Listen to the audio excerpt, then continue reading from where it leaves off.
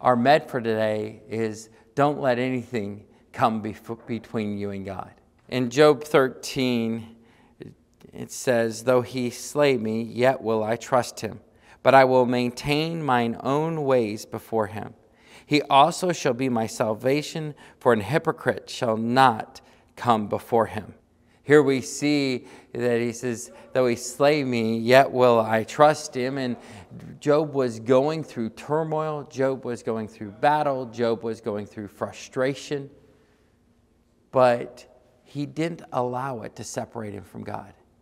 You know, often we're able to trust God through our battle and our turmoil. But in the next verse, he said, he shall be my salvation, or he also shall be my salvation. For an hypocrite shall not come before him.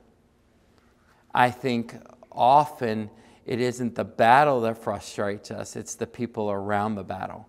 It's those hypocrites and say things we see in the book of Job where he had some friends that sometimes weren't so friendly and sometimes weren't so helpful.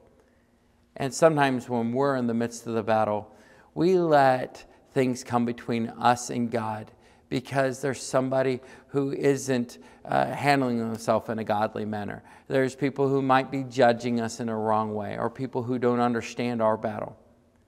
But our focus still has to be that God is our salvation, that we stay faithful to him.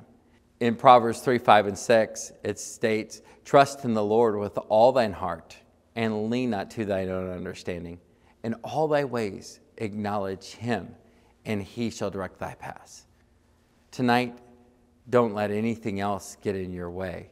Just trust God.